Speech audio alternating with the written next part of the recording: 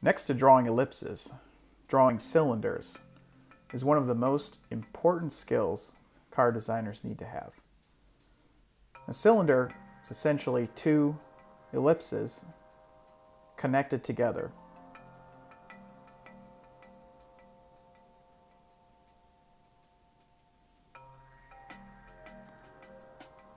One of the best ways to set up a cylinder is to first draw your box. This time we're going to draw a box that is fairly tall and narrow, equal in length and width, but much taller in height. As you can see, we're still drawing our vanishing points, but they're running off the page. And what this box does is it sets up the correct dimensions for our ellipses. As you can see, the top ellipse is a little bit more closed and the bottom ellipse is a little bit more open.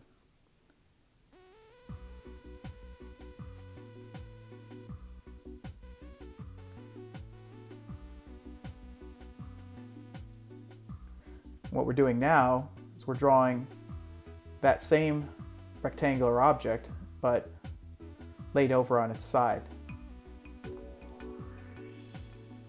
As you can see, the face of that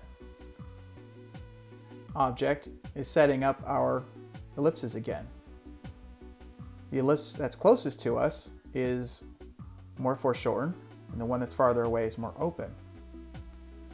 Now, ellipses have what is called a major axis and a minor axis. The major axis is the longest part of the ellipse, and the minor axis is the shortest part of the ellipse. And they're always 90 degrees apart from each other. So no matter what orientation your ellipse is, that major axis and that minor axis are 90 degrees. And that's very, very, very important to remember.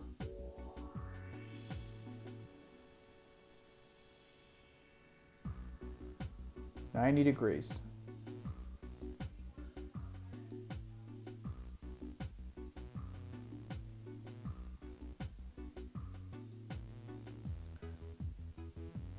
So here we are again. We're going to draw our elongated box.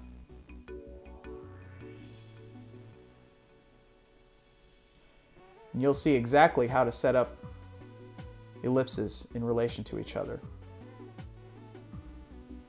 We draw through the form, draw an X through each end of the box. What that does is sets up the centers of your ellipses.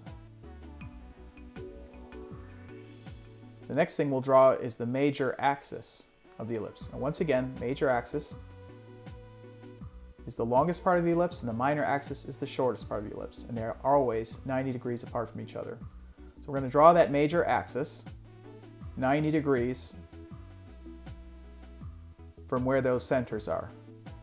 So now we have everything we need to set up the correct width, length, and orientation of each of these ellipses.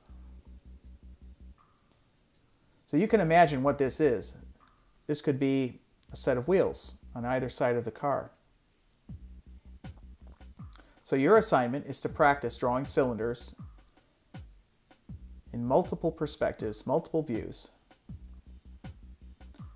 always keeping the top and bottom of those cylinders 90 degrees from the axis.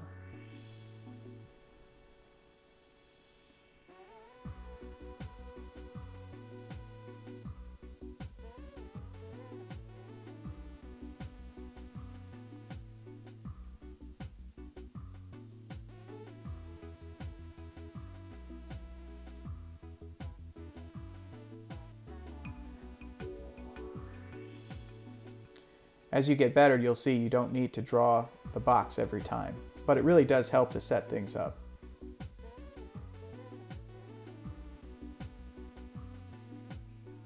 You can draw shorter cylinders. That might represent a single tire.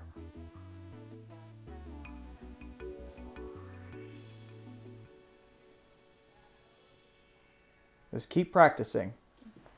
This is probably the single most important skill any car designer needs to have. And you'll see, as we begin to draw entire vehicles, how all of this comes together.